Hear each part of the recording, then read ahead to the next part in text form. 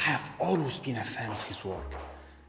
You can truly feel his passion, his love, his soul. His soul. That's what we are looking at. A piece of his soul.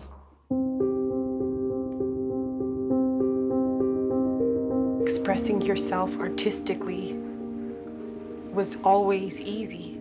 Expressing what was going on in here was like splitting an atom.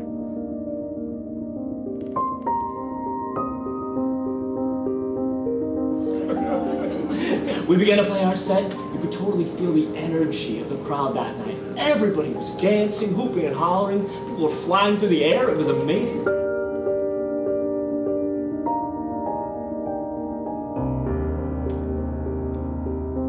I used to come here every day after school.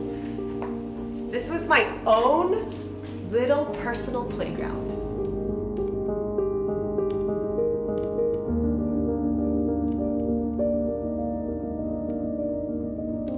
I'm proud of my hands, and so is Aaron. He says I have the hands of an artist. True. These do look like Da Vinci's hands.